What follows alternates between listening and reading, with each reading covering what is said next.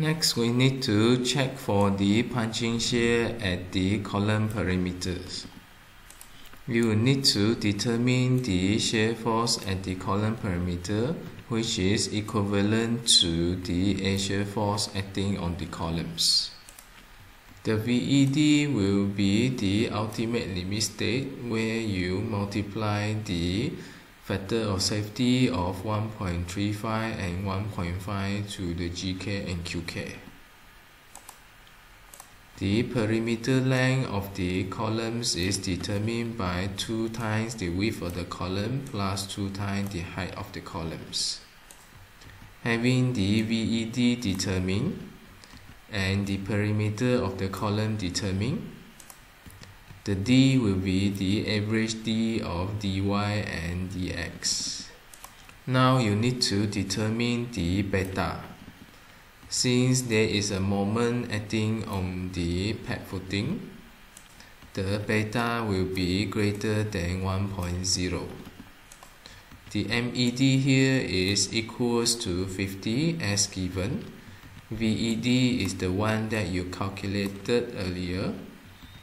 Perimeter of the column also, and you need to compute W1.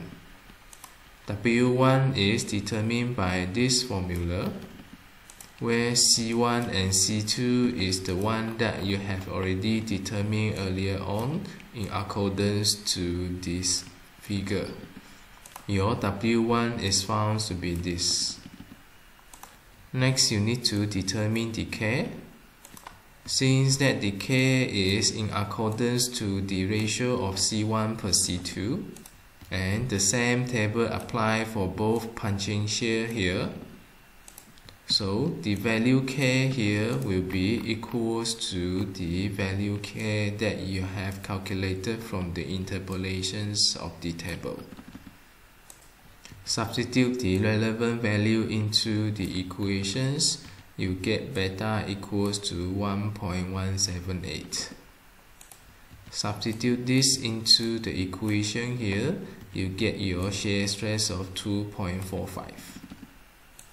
The calculated shear stress is to be checked with the shear resistance of the concrete as given in the formula here. The factor gamma C is equal to 1.5 and factor alpha CC is equal to 1.0. Substitute the relevant value into the equations. You get your maximum shear resistance of the pad foundations equals to 4.5 Newton per mm square. This value is larger than the load, therefore the shear resistance is acceptable.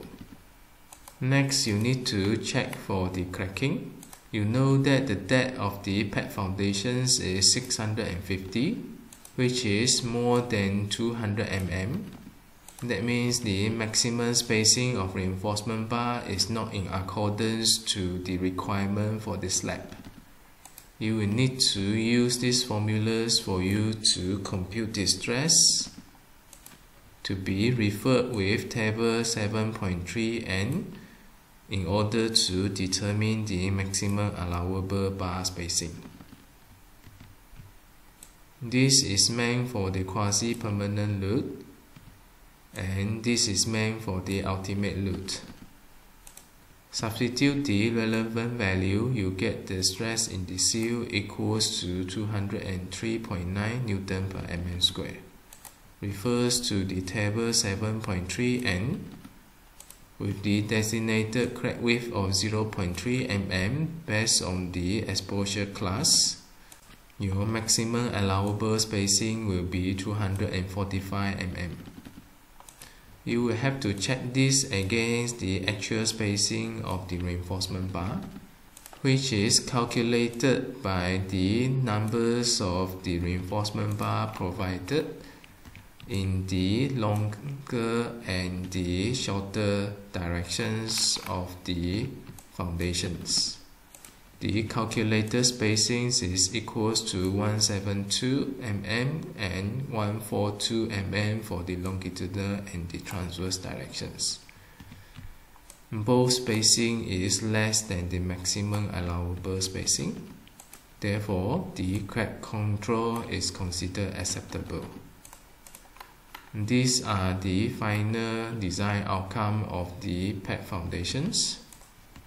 The width, the height, and the depth of the foundations, the main bar, and the secondary bars.